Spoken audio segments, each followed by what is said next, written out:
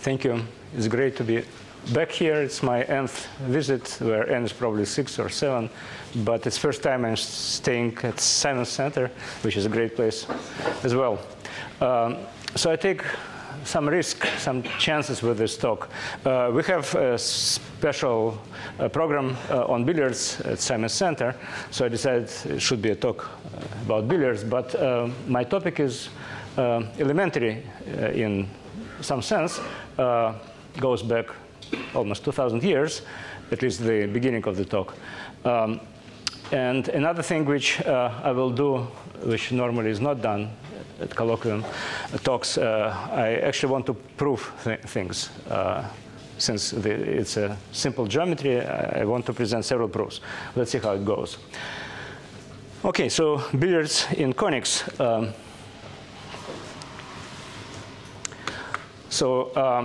Probably everyone knows more or less what billiards are, but I'll say some words. So I'll be talking about billiards in the plane inside strictly convex domains, smooth boundary, positive curvature. Oftentimes they're referred to as Birkhoff billiards.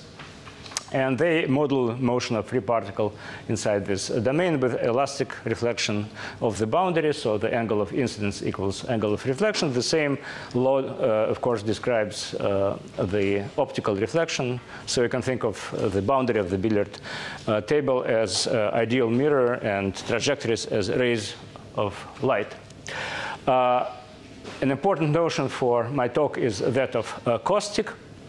Caustic, which you see on the right, this red curve, it's a curve inside the billiard table with the property that if, I'll say, ray of light is tangent to this curve, then the reflected ray is again tangent, and it continues forever. And the word caustic, yes? So what's the condition? That if you start tangent to this curve, then a reflected ray is tangent, and so on, always. Yeah. Right, so the word caustic means burning, and indeed, rainbow, for example, is a caustic. That is not periodic, right? I don't know. Maybe it is. Well, maybe period is large. If I tell you that it's million periodic, hard to tell. Yeah, caustic doesn't have to be periodic, but periodic caustics also may exist. An important result, which belongs to KM theory, Kolmogorov-Arnold-Moser theory, is the existence of caustics if the boundary curve is sufficiently smooth. It's Lazutkin's theorem, which is classical, now 1973. But I'm not going to talk about KM. Like I say, my talk is more elementary than that. I want to say something about symplectic structure, symplectic nature of billiard reflection. So the space of oriented lines in the plane, it's two-dimensional. How do you characterize a line? You choose an origin, and a line has direction, which is a point on the circle. And then there is assigned distance from the line to the origin. And this sign is given by right-hand rule. So altogether, the space of oriented lines is a cylinder, a circle of alpha times a real line of p. And it has area form in this coordinates dp alpha, which is preserved by billiard reflection independently on the shape of the curve. It's true for every curve. And this is a much more general thing than I present here. You mean reflecting off the surface, or a higher dimensional thing? In higher dimensional, it's true as well. So it should be even dimensional or odd dimensional? Yes, the space of oriented lines is always even dimensional. What? The space of oriented lines is always even dimensional. So, for example, the space of oriented lines in 3 space, its dimension is 4. In n-dimensional space, 2n minus 2. And that's what exactly what I want to say at the bottom of the slide. So this fact is much more general than this particular coordinates in the plane. It's true for any Riemannian manifold, the space of non-parameterized oriented geodesics. If it's a manifold, it's symplectic. So locally, it's always symplectic, and if it's global. So this is a discrete time process. Yes. As it moves along like this, it's just one vector. Yeah, I ignore. You bounce off. I think of this as going to this. It's a discrete time system, yes. And it's always true that billiard optical reflection is a symplectic map. And like I say, it's true in very general situations. For example, one can consider Finsler manifolds, which are not Riemannian even. But again, this is for your information. I'm not going to use it. I'm in the plane with Euclidean metric until the last slide. OK, so some people in the room will recognize this picture. Alfonso, I didn't ask your permission, but it was published in our joint journal. Yeah, so this is a beautiful picture which tells the whole story about a billiard inside an ellipse. So what you see here are several trajectories which are color-coded. And let's start with the outer one, the green one. So it's almost tangent, almost gliding. Then there is a blue one, which is not so much tangent. And you see that there are many links of this blue trajectory. You see that they envelop a curve. And this curve is confocal ellipse. This is a caustic of billiard inside an ellipse. And the theorem is that the interior of the ellipse, except for the segment connecting the two foci, foci are orange, is foliated by caustics, and they're confocal ellipses. This is a classical fact. I don't know whether it was known to the Greeks or not, but it certainly was known in 19th century. Then you have an Foliations? It's a foliation of the interior minus the segment connecting the foci. But the lines cross, so there's two foliations? No, the foliation on confocal ellipses. They're caustics. Forget lines. Just think about this curve and... the caustics foliate. Yeah, the caustic foliate, yeah. And that's precisely the topic of my talk. You can say that billiard inside an ellipse is integrable. The word integrable has different meaning for different people, but that's what is happening here. And you will, my topic is to show you geometrical consequences of this fact. Some of them, I hope, will be new to you. I would say that probably every person in the room will see something new for him or her. Okay, there's a question. Yes? Can we go back to the first slide? You said that Let's try. yeah, Okay. Was it like every curve has a caustic or every ellipse? No. Every sufficiently smooth, strictly convex curve has caustics near the boundary. Actually, they accumulate to the boundary, and the relative measure tends to 1. So there are many, but there are gaps between them. Foliation is exceptional. I'll say a few words about this. But again, that would be a topic of another talk, how exceptional. More questions?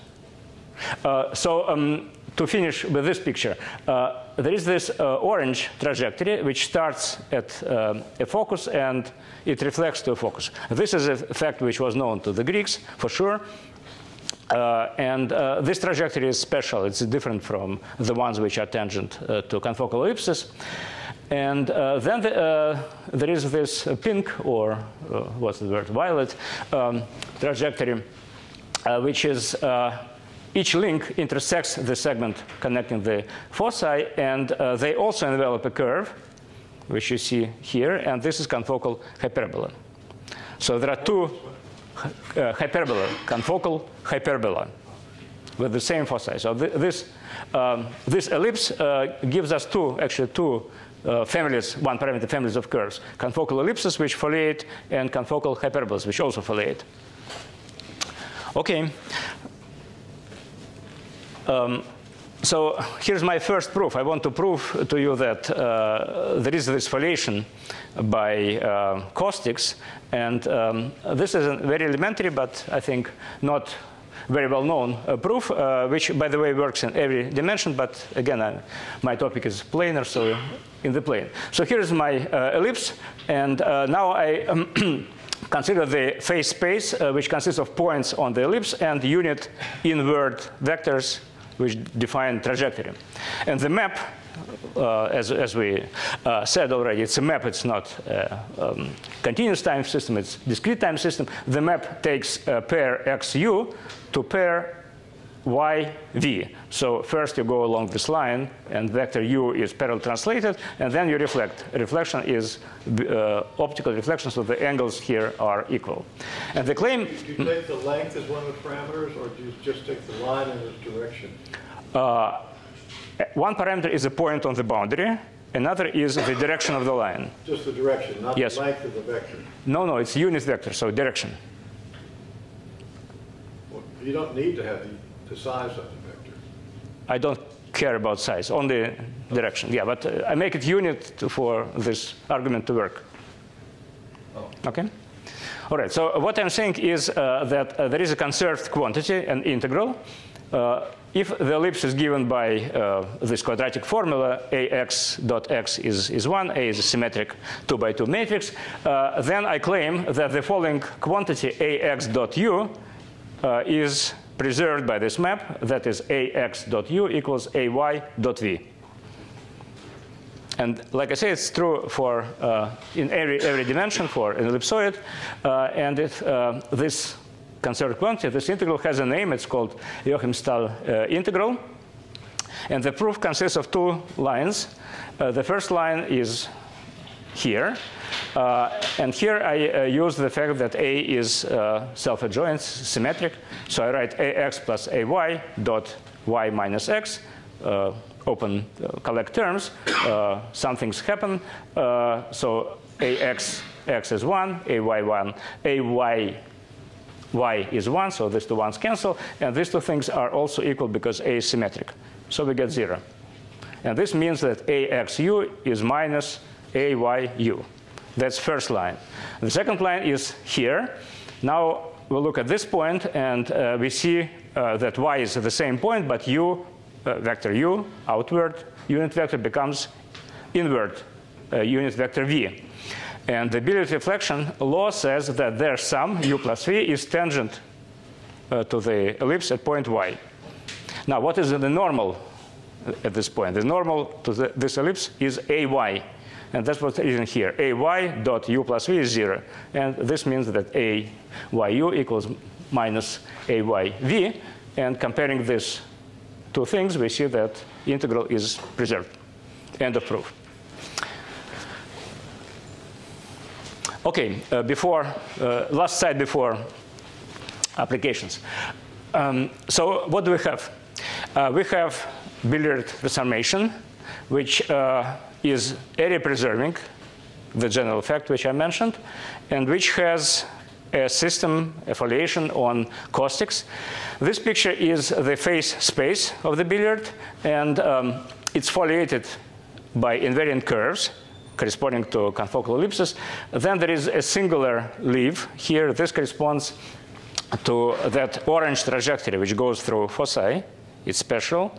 And then inside these eyes, there are foliations on invariant curves which correspond to those trajectories which are tangent to hyperbolas. Remember this pink or violet trajectory in the picture. These 2 points, this is a 2-periodic trajectory, which is the minor axis of the ellipses, bounces back and forth. It's 2-periodic. So this is a full... So where is this happening vis-a-vis the Yes. previous discussion? I don't Right.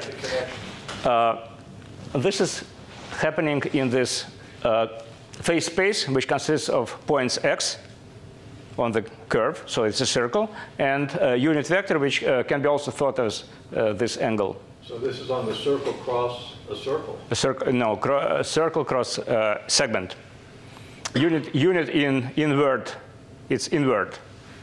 So it's characterized by this angle, which is between 0 and 2 pi, and pi, 0 and pi, yes. So, yes, that's the phase space. We can also understand this picture differently. We can think of this. Circle direction, horizontal? Of course, yes, yes, of course, horizontal circle and vertical. The two sides together? Yes. Okay. Well, I can draw. I mean, I can draw it, but it's flattened. Another way to understand this picture. This is the set of oriented lines which intersect my ellipse. You remember p and alpha coordinates. So alpha is arbitrary from 0 to pi, and p is bounded by support function of an ellipse. Okay, so here's an important thing, which is a very particular case of a general theorem, which is called Arnold-Liouville theorem, but here it's elementary. On each invariant curve, which you see here, there is a special choice of coordinate in which the billiard map is just parallel translation. This choice of special coordinate is dictated by area. So consider, say, this invariant curve, and consider nearby. Nearby means infinitesimally nearby curve. And we use the area between the two to measure distance on this curve. Now, our map is area preserving, and it preserves each invariant curve. So it preserves this one form. Yes? Well, see the picture, I look at the pictures, take them seriously. I mean, you have to identify the two edges, the two vertical edges, right, to get the real space. Yes. But the picture suggests that you're identifying it in the obvious way, and all those orbits are periodic, and that's what. No, you don't see orbits here. You see invariant curves. Every invariant curve consists of points, and these points jump around. Every orbit is confined to a curve, but it's not periodic. It's not necessarily periodic. Oh, these are invariant curves. These are invariant curves, yes. Oh. And now I'm saying that on an... Oh, this the vector field is tangent to that family of curves when you're following the flow. Yep. And I'm saying that we can introduce on each invariant curve its own coordinate, or its own measure, if you wish, which will be preserved by the map. So the map will be just parallel translation. X goes to x plus constant. Constant depending on the curve. So two ways to say it. One way is to use area instead of length. I'm not saying length. There is no length in this picture. But there is area, invariant area. So I can, for example, I have a segment on this invariant curve which I want to measure. Instead, I consider a rectangle between this curve and nearby curve. It has area. Well, if the distance is epsilon, then I should divide this area by epsilon, take limit as epsilon goes to 0, and I get one form. And this one form is preserved by the map, because it preserves area, and because it preserves these curves. A more sophisticated way to say it is I take that integral, you remember Joachim-Stahl integral, and I consider its Hamiltonian vector field. There is an area form here, so I can consider Hamiltonian vector field will be tangent to these curves, and I choose coordinate in which this vector field is just d over dx. That x will be my coordinate. Okay? Picture is a picture of the invariant. Except it's problematic at the singular points, right? Where the well, what's the second? I started asking a question, and you started asking the second question. The picture is a picture of the kernel of the invariant one form, right? I mean, the picture is a picture of the invariant one form. Right. See, I mean, you have a Hamiltonian, which is constant on these curves. Whose level curves are these curves? Right. And so, and then when you try to talk about the parameterization, actually there are some singular points in these level curves. Right. I don't go that high. I only consider this part. I see. This part consists of rays of light, which are tangent to confocal ellipses. So I'm talking only about that. If we need to talk about hyperbolas, we should go there. But mostly I'm talking about confocal ellipses. OK? All right. So let's start with applications. The very first application is Poncelet Porism. So this is probably known to everyone, but I will pretend that not everyone knows and remind you what it is. It's probably the most beautiful theorem of projective geometry. One has two conics, two ellipses in this picture. They are nested, outer, inner. And one plays the following game. One takes a point on the outer one, draws tangent line to the inner one until you get back to the outer one, and continue. So this process may be periodic or not.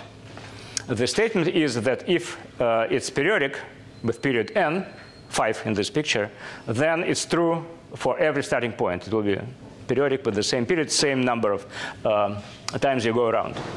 This is Poncelet Porism. Poncelet Porism is 200 plus years old.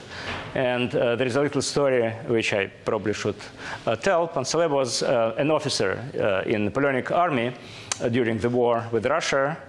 and he was wounded in the Western Russia and left to die on the battlefield, but he didn't die, and he was taken prisoner of war. And after a march to city of Saratov on Volga River, very far away, he survived this, and he spent more than a year in captivity in prisoner of war camp. The time was different from today, and the officers didn't have to work. They could even practice in fencing. He had plenty of time, and he was a graduate of École Polytechnique, which was a very good school, and his teacher of geometry was Monge.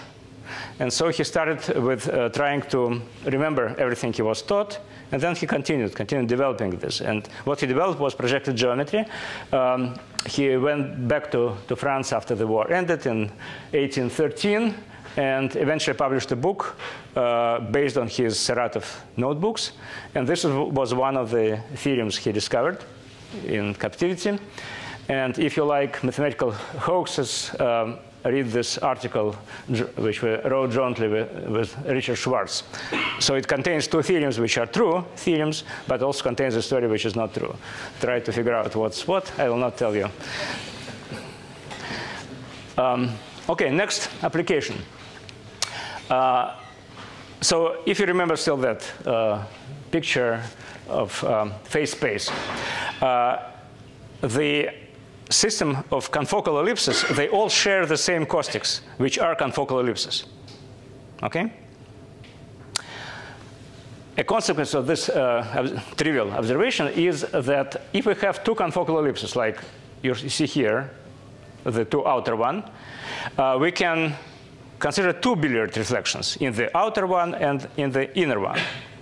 And they commute. That's what you see here. So you start with this, for example, line. You reflect in the inner one, then you reflect in the outer one. Or you first reflect in the outer one, and then in the inner one. And the result is the same.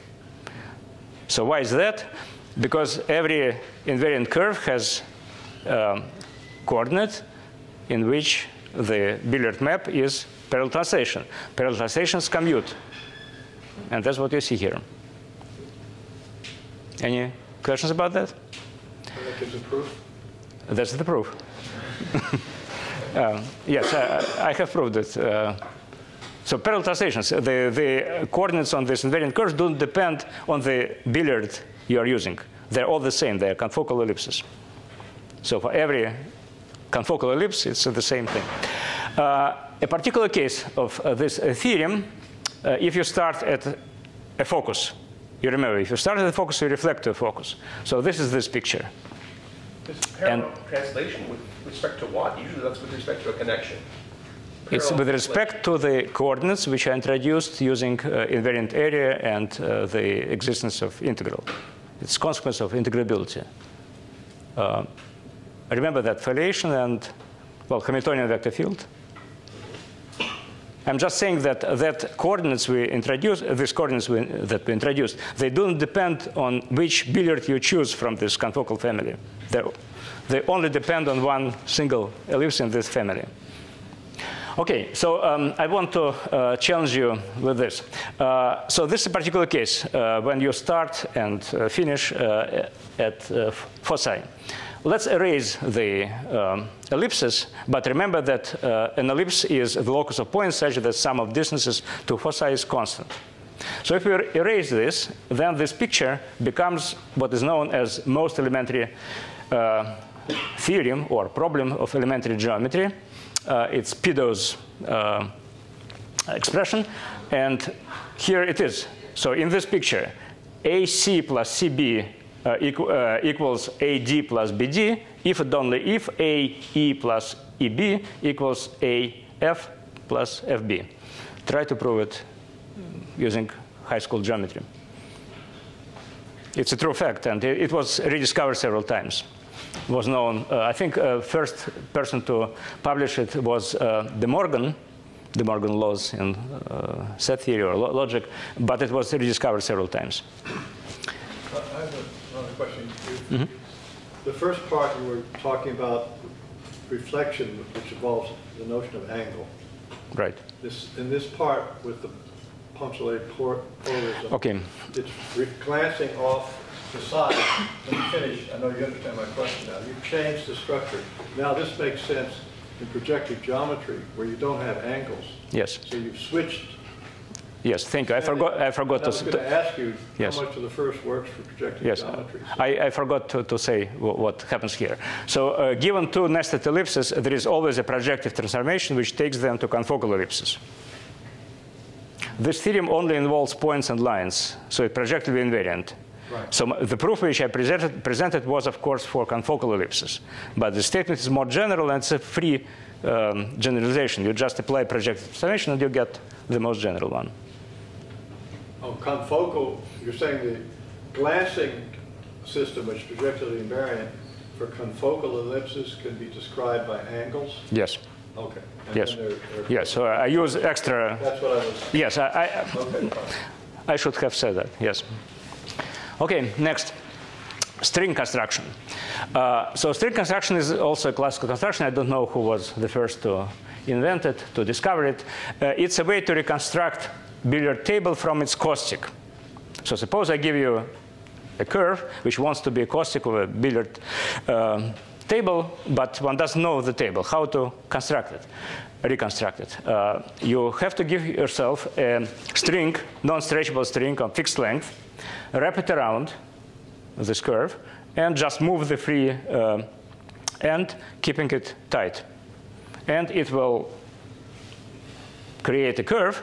And the claim is that that curve is boundary of billiard table for which the original curve is caustic. Actually, this construction has a parameter, the length of the string. And in this way, you construct not one, but one parameter family of tables which share the same caustic. Now, I wanted to prove it. Actually, I think it's very appropriate for multivariable calculus exercise. Unfortunately, it's not in the books we use, at least at Penn State. So here's the proof, which is also one-line proof. Consider a point outside of this oval. This is not necessarily for ellipses. It's about ovals. In this yes. process, you fix A and B, and you move X around. No, I don't fix A and B. I wrap it around and move it around. Also going around the circle. Mm-hmm.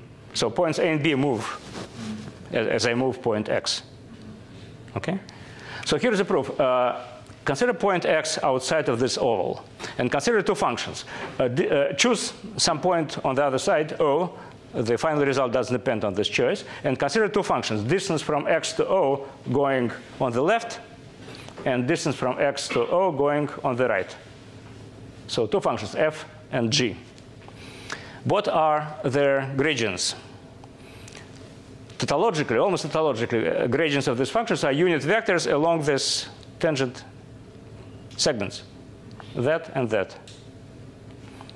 Now, what is the locus which I described by the string construction? It's a locus of points where F plus G is constant.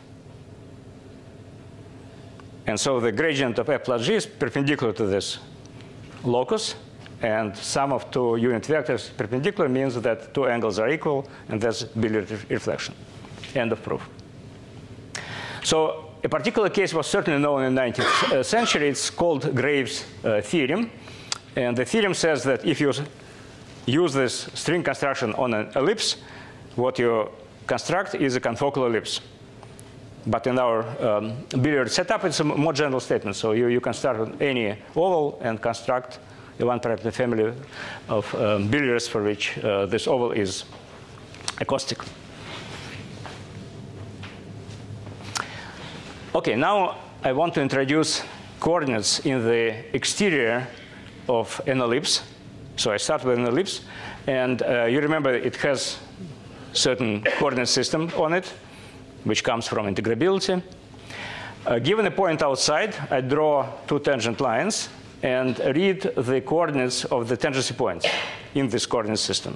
So they're denoted by S and T. And these two numbers, S and T, will be coordinates of the point outside. OK? So if we... Are you taking an arbitrary parameterization of the ellipse? Or no, not arbitrary. No, it's that parameterization. The one given by Arnold-Liouville theorem or Hamiltonian vector field of Joachim Stahl integral. It's a very special one.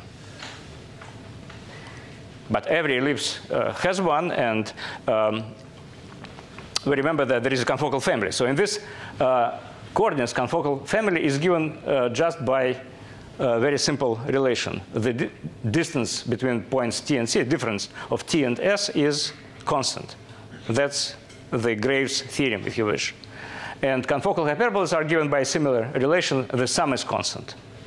So if you move this point around, the difference between T and S will be constant in this Graves construction. And if you move these points toward each other so that T plus S is constant, what you create is confocal hyperbola. And the billiard reflections in confocal ellipse, in every confocal ellipse, is given by, as I already said several times, by a shift. T goes to T plus constant, and the reflection in confocal hyperbola, which are perpendicular to confocal ellipses, is given by a similar formula. T goes to constant minus T. It's in involution. If you do it twice, you get a parallel translation. So what I want to present now is another classical geometrical statement, which is called Ivory's lemma. It, of course, is more general than my slide shows. It holds in every dimension, but I'm in the plane. So what you see here is a quadrilateral, if you wish, rectangle, which is made by two confocal hyperbolas and two confocal ellipses. They all share these two foci. And the statement is that the diagonals of this quadrilateral are equal. So this was discovered by Ivory in a very old paper, again, more than 200 years, actually before Poncelet theorem even. Ivory was a physicist who was studying the attraction of homogeneous ellipsoids, gravitational attraction. And he proved that equipotential surfaces are confocal ellipsoids. He worked in dimension 3, but this statement is true in every dimension. And I want to... What's the statement here? The diagonals are equal. Oh, equal. Oh. Okay. I learned it a long time ago from Arnold, and he complained that he didn't know a proof which is not computational. And some 30 years later, I found a proof which is not computational, but uses billiards. And that's what I want to show you. So in the statement, you choose any pair of hyperbolas. Confocal, yes. Yeah, everything inside is confocal. Well, yeah, I don't know if you, instead of this one, take this one, maybe should be still true. But anyway, watch my hands. I'll show you proof. Yeah.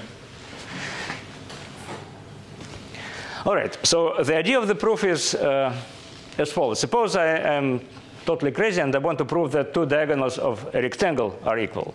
But I want to prove it using billiards.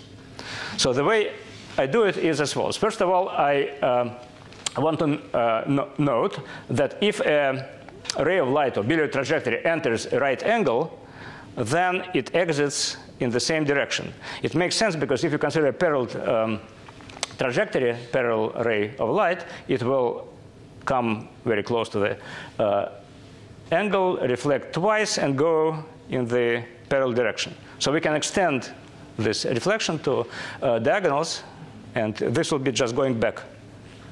Okay? So now this is a rectangle, and I want to show that this diagonal equals this diagonal.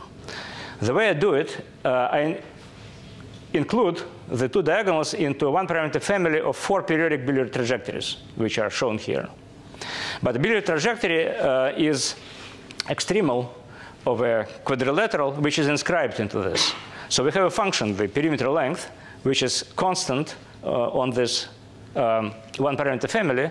In particular, the perimeter of each of the quadrilaterals you see here, this purple quadrilaterals, are equal. In particular, this diagonal and this diagonal have the same length.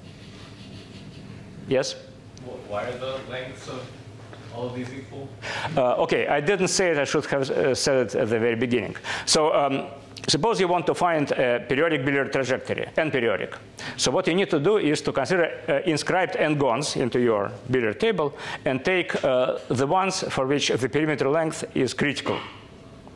So it's a variational formulation. And if you have a one-parameter family, if you have a curve which consists of critical points, the function is constant on this curve. That's what I'm using here. OK, so it just remains to repeat this in the confocal case. So here's my quadrilateral. Here's its diagonal. I find the caustic. I find the tendency point. And now I consider 4 periodic trajectories which are tangent to the same caustic. Now I need to show that they close up. This is because reflection in confocal ellipse is given by parallel translation. Reflection in confocal hyperbola is constant minus parameter. If you compose 4 such things, you will get a parallel translation. But there is a fixed point, the original diagonal.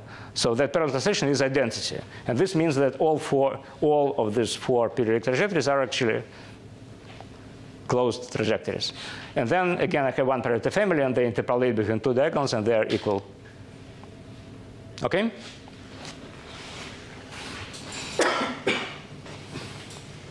One can say more about these quadrilaterals.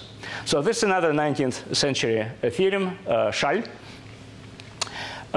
So what happens here is we have 2 confocal ellipses, as always, as usual.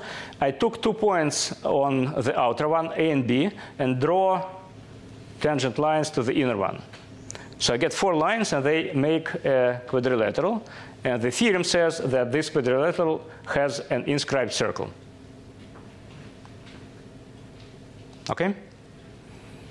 Now let me prove it. So there are 4 points on the inner ellipse where the line's tangent, S1, S2. Again, I use the same magic coordinates always. So S1, S2, T1, T2. Now, the points A and B are on confocal ellipse, which is given by the condition that difference of coordinates is constant. T1 minus S1 equals T2 minus S2. If you rewrite it and read it as T1 plus S2 equals T2 plus S1, you see that points C and D are on confocal hyperbola. That's almost for free. But we can do a little better. Remember these 2 functions, f and g, going from a point outside around on the left and right. So points A and B are on confocal ellipse. We have this equality. Points C and D are confocal hyperbola. We have this equality. Now we add them, or maybe subtract, combine them, and cancel what can be canceled. What remains is this. And this is exactly necessary and sufficient for a quadrilateral to have an inscribed circle. Sum of opposite sides are equal. So it's essentially a string construction in action. So this ends that chapter. I still have some time. By the way, I didn't ask how many minutes do I have. I guess 20 minutes, something like that. So the whole talk is? It's an hour. An hour, OK. All right, so next section, next chapter, Poncelet Grid. So what you see here is, what you can see really here, is a Poncelet n-gon, somewhere in the middle. It has many sides. I don't know how many. And what we do is we extend the sides. So if it's an n-gon, we have n lines. And they form a lattice or a grid, if you wish. Their intersection points are roughly n squared over 2 points. And that's what you see here. Again, this is a projective theorem, but I present in this picture confocal ellipses. But what I'm going to say is projective invariance, so you can apply projective summation and get a different kind of picture. But I'm using, again, metric for proofs. OK, so we have this set of points, finite set of points. But if n is large, it's a large set called Poncelet Grid. And sorry, question. Did you divide the biggest ellipse by the same lengths? Or which way do you, in these points? I have n lines, which are sides of Poncelet n-gon. Okay. Or probably better said, n periodic orbit of a billiard in ellipse. N lines, they intersect roughly n squared over 2 points. Okay? So now I want to tell you, to present a theorem about this set of points. It has a structure. No, I'm just... So there are 2 ways to view this set of points. You can see, actually, in this picture, there are concentric subsets, and then there are radial subsets. So, for example, this point, this point, this point, they all belong to a radial subset. Now, here is formal definition. I enumerate lines consecutively, L1 through Ln. A concentric set number k, p sub k, is the set of intersection of lines whose indices differ by k. And concentric set, q sub k, the set of intersections of lines whose indices add up to k. Mod n, of course. Everything is cyclic mod n. Okay? So here is a theorem which consists of 3 statements. The first 2 statements are due to Darboux. The last statement, which is the strongest one, is due to Rich Schwartz, who also rediscovered first 2 statements as well. So the concentric set lies on nested ellipses. The radial set lies on disjoint hyperbolas. The complexified version of these conics share 4 tangent lines. So in my setup, if they are already confocal, this is an empty statement. They are confocal. From complex point of view, confocal family share 4 tangent lines, which may be not visible, maybe imaginary, so to speak. And here is the last and most strong statement. All concentric sets are projectively equivalent to each other, and all radial sets are projectively equivalent to each other. So this statement, if you think of this as in terms of cross ratios, for example, this invariant of projective, in projective geometry, tons and tons of cross ratios are equal. So it's a strong statement. And the proof, Rich proved it using complex analysis, but I want to present at least the idea of the proof using billiards. That's my topic.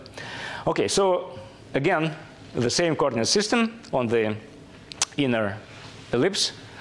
And we can choose the origin for this coordinates in such a way that the tangency points of these sides of the Poncelet polygon have coordinates 0, 1/nth, 2/nth, and up to n-1 over n. It's n gone. They're equidistributed in this coordinate. And now we use the string coordinates. Remember, every point outside the ellipse has 2 coordinates. You draw 2 tangent lines. Just read the coordinates on the ellipse. So the points of the concentric set p sub k, their coordinates, this string coordinates, so to speak, are 0, k over n, 1n, k plus 1 over n, and so on. The difference is constant because of the geometry of the situation. And yeah, that's what I said. It follows that that set p sub k belongs to confocal ellipse because confocal ellipses are given by the condition that difference is constant. And the same argument acts for radial set. Now, to finish the proof, to prove the hard part, one needs another lemma by Ivory, which is really a one-line computation, which I don't present. I can't prove everything. So here is a statement. Suppose we have 2 confocal ellipses, gamma small and gamma capital, which are centered at the origin and symmetric with respect to x and y axis. Then there is a linear map, diagonal matrix A, which takes one to another. So the statement is that for every point of the inner ellipse, its image under this map, so every point P, its image A of P, they lie on the same confocal hyperbola. It's a one-line computation, but let me leave it as an exercise. Okay, so the claim is that that very linear map A, in our situation of confocal conics, takes the concentric set P sub k to concentric set P sub m. This is true if the difference between k and m is even, and if it's odd, you need to reflect in the origin. So it's either plus or minus A, which does the job. Maybe I will skip the next slide. So if you allow me, I will leave the end of the proof as an exercise. It's that thing here. The slides will be available. I just am afraid that I will not show you enough pictures if I finish that.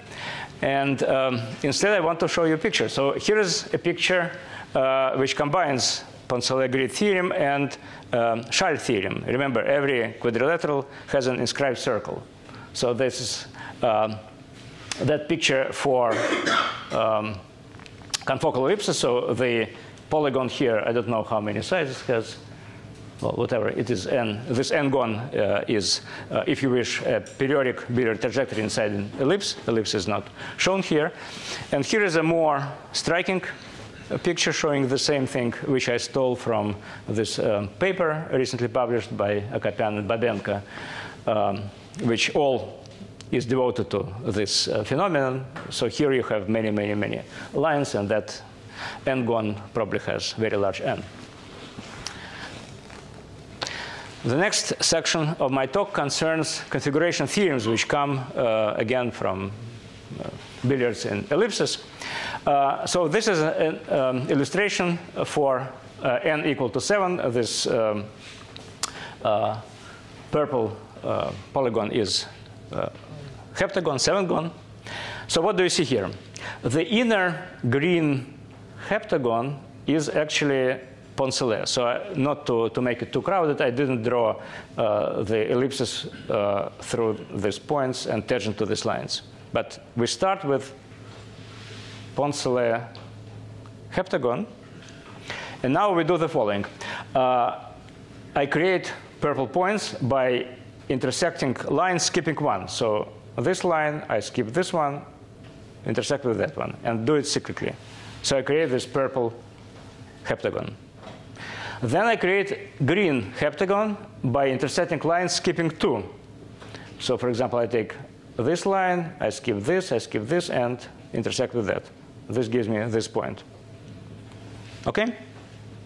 So from the inner green heptagon, I construct intersecting lines, skip 1, the purple one, skip 2, the green one. Now I do the same with purple and green. With purple, I intersect sides, skipping 2. So for example, this side, I skip 2, intersect with this side, and get to this red point. With the green one, I intersect sides, skipping 1. So for example, I take this side, skip this one, intersect with this, get the same point. So the theorem is in the picture. These two iterations, from green to purple and to red, from green to red, yield the same red thing. So it's configuration theorem. In other words, there is a configuration like that. You can erase ellipses here. And every point is, has valence 4. So there are 4 lines through every point, and there are 4 points on every line. I'm not an expert on configurations, but it's a field. There is a book by Grünbaum, which is a thick book devoted to this kind of things. And apparently there was an open question whether there exist configurations like this which are flexible. So people knew that if one starts with a regular n-gon and do what I described, then one would get a configuration like this. And the proof was using calculations, some trigonometric identities. Of course, it's a projective statement. So you can start with regular polygon, apply projective transformation, and you get something which doesn't look like regular. But the question was, are there other deformations of this? And what I'm telling you, you can start with every Poncelet polygon. So there are many more. There is more flexibility here than just projective group. Apparently, it's a new result which is of interest in that subfield of combinatorial geometry. So I want to prove it for you, probably the last proof. OK, so for the proof, I need names. So the green thing in the middle, at the very center, I call it P, polygon P. And then I have blue, green, and red outer. So purple is actually blue. It is blue on my screen. Yes. Green is G, and the red outer one is R. Okay? So try to keep this picture in mind, but now the proof, unfortunately, needs a different slide. But it's one slide. Okay, so we have two pairs of transformations here. One are projective transformations, F and G, which come from Poncelet Grid theorem. Remember that last statement that all concentric sets are projectively equivalent. And in my confocal situation, they are actually equivalent by linear transformations given by diagonal matrices. So I call this F and G. So F takes P, the inner green heptagon, to blue one. G takes the inner green heptagon to green one. These are two linear transformations which commute because they are given by diagonal matrices. Then we have two other operations, intersecting sides, skipping one or two sides. I call them phi and psi. And phi takes the inner green heptagon to blue one, skipping one side. Psi takes the inner green one to larger green one, skipping two sides. These are two operations which we use. Okay. Now, what is the red outer polygon? How do we come to it? There are two ways, and we need to show that two ways coincide. So one way, F composed with G applied to P. G of P is G capital. So F G to P is F to green. Now green is Psi of P. So F of G is F of Psi of P. Now, critical thing, Psi and F commute. F is projective transformation, and Psi is an operation on lines. You can do it first and then projectively transform, or you can first apply projective transformation and then intersect two lines. The result is the same. So I use that, and finally F of P is B, so the first line gives me Psi of B. Okay? Exactly in the same way, the second line I start with G composed with F of P, do the same thing, and arrive at phi of G. But the left-hand sides are equal. F and G commute. These are two diagonal matrices. So the right-hand sides are equal. But that's exactly what I stated. The red polygon is obtained twice. So here's another picture. Here n is equal to 8. And projective transformation is applied, so you don't see confocal things anymore. The proof for even, so I'm cheating here. The proof for even is not written down yet. The proof I presented only works for in odd case. It's true for even, but there's a paper to be written, collaborating with people who are experts on configurations, and for them it's really an exciting result. Of course, you can change the number. So here is a 17 gon. I don't know the Greek name for that. And you can skip different number of sides. I presented 1 and 2, but here skips are different. You can combine such theorems, such configuration theorems, more than once. So this is, I don't know how many gon, but there are 2 layers of that theorem here combined. Dodecagon, yes, it's written here. Yes. And a remark about this theorem, there is a different way to see it if you are working on discrete integrable systems, namely pentagram map, kind of a famous now completely integrable discrete system, which was also discovered by Rich Schwartz about 30 years ago. And the way it works, again, it's projective geometry and very elementary one. You start with the polygon, you draw diagonals, diagonals, for example, you skip one vertex, you intersect the diagonals, you create a new polygon. That's the map. But we consider polygons only up to projective equivalence, and the big result is that this system is completely integrable. So if we start with the Poncelet polygon, so in this picture it's a red one, and we use different depth of diagonals. So skip one vertex or skip two vertices. I call these transformations T2 and T3. And the result is that they commute. It's not true for any polygon, but for Poncelet polygons it's true. And I think it's a new result in the study of pentagram maps.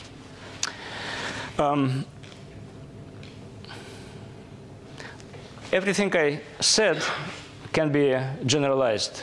You don't have to stay in the plane. You don't have to consider Euclidean metric. There is a larger class of metrics called Liouville metrics, which in local coordinates are written in this way. And for them, many results which I presented still hold. So here's an example. I don't want to go into differential geometry deeply, but here's an example. So this is a ellipsoid in three-dimensional space, and you see this two systems of curves. These are lines of curvature. They are orthogonal to each other, and they play the same role as confocal ellipses and hyperbolas. So in particular, if you play billiard, using geodesics, of course, on the surface, billiards inside domains bounded by these curves. These billiard systems will be integrable. They will have curves from the same family and from the other family as caustics, and many other things hold. But I don't want to go in this direction. Instead, in the last 4 or 3 minutes, I want to show you a little bit more. Okay, so let me introduce Dan Reznik. Dan Reznik is not a mathematician, really. He is an engineer. He worked in California on solar energy. Their startup was sold to, I think, General Electric. He became independently wealthy, went back to his native country, Brazil, and he has some time on his hands. And he spent several years doing computer experiments on billiards and ellipses and related things around Poncelet theorem. And here's his paper, which has 18 new invariants of periodic trajectories in elliptic billiards. He discovered experimentally many unknown things about this system. Some of them are proved. Most of them are conjectured only. But they certainly hold because computers say so. So I refer to these two papers in which I participated with proof of some of his results. And the last thing I want to do is to show you 2 of these results. So one result is this. This is an ellipse. This is a periodic trajectory. Consider the angles. So Poncelet theorem, or integrability, says that this periodic trajectory actually belongs to a family. You can turn this periodic trajectory around. And the question is, what do these polygons in this one-parameter family share? So they share a lot. I already showed you Joachim-style integral. But here's one new quantity. So the sum of cosines of the angles is constant in this one-parameter family. And actually, we know what it is. It's Joachim-style integral times the perimeter of this polygon minus n. N is 5 in this picture. So that's one theorem. I'm not going to prove it. Don't worry. And here's another. So again, periodic orbit inside this ellipse. Now we take the impact points and draw tangent lines. So what we get is another n-gon, which is circumscribed about this ellipse. So the theorem is that in this one-parameter family, as you move it around, the product of cosines of the angles of this outer polygon is constant. Maybe it's not so much surprising. I mean, it's two-dimensional integrable system. So all integrals are functionally dependent of each other. I already showed you Joachim-style, and this must be a function of that integral. The previous one is also a function. Actually, I told you which function. But to find this particular formula is interesting, and proving this is not trivial at all. So that's the last thing I want to say, and thank you very much.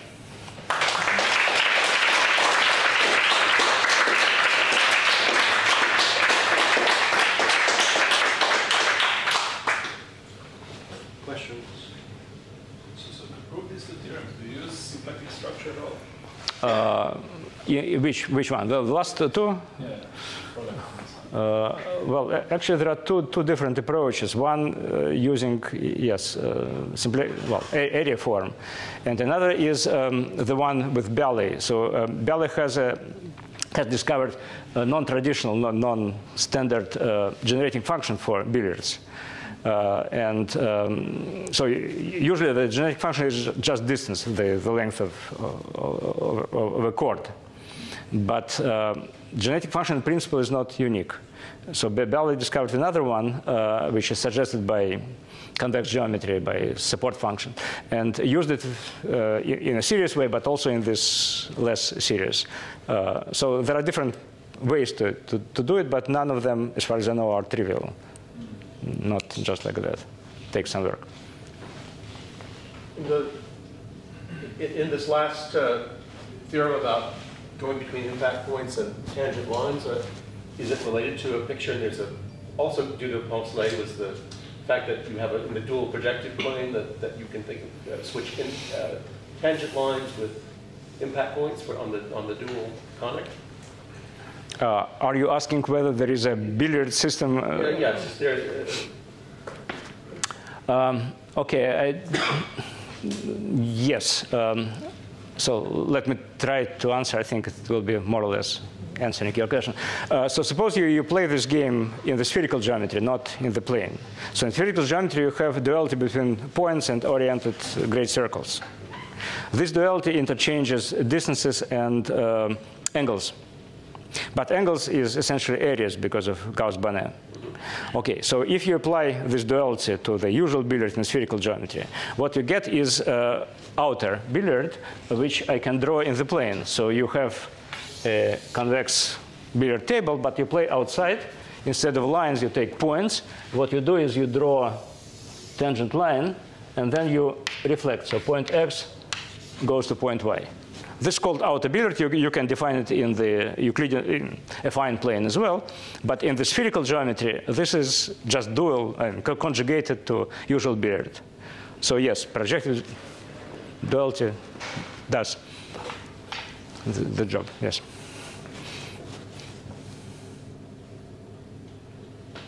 Yeah, for the extended integral matta, is there a chance that the new polygons that you're playing are inscribed in your conic?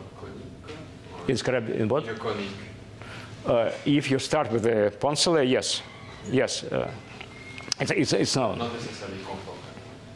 Not necessarily what? Confocal. No, it's a projective statement. Yeah, if it was confocal, I can always apply projective transformation. Yeah, it's true, yes. Poncelet goes to Poncelet. But I don't think it was known that this deep diagonal maps commute on Poncelet polygons.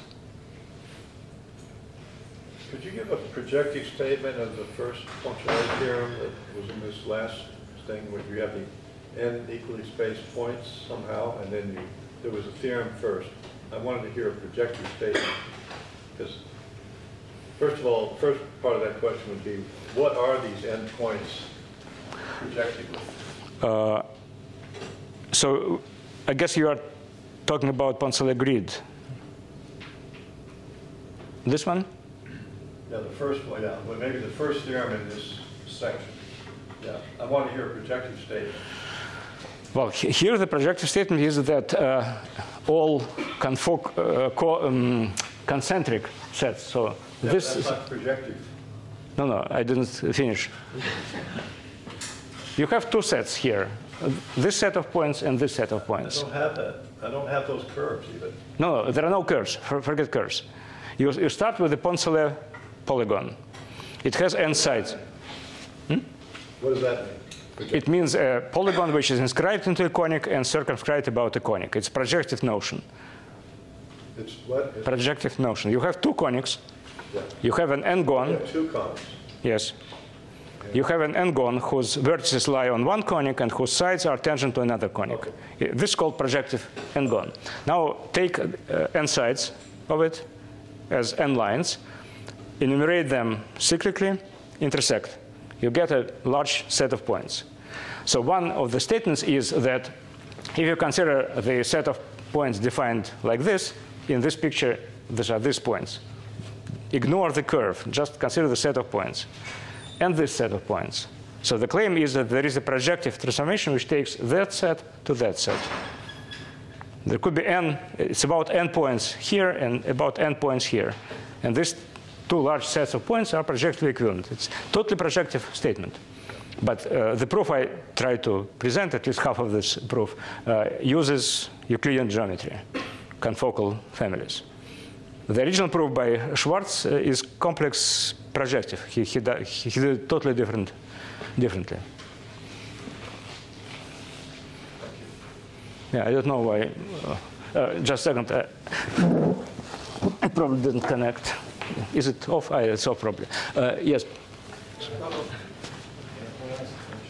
So you probably already explained, but I wasn't able to follow so fast.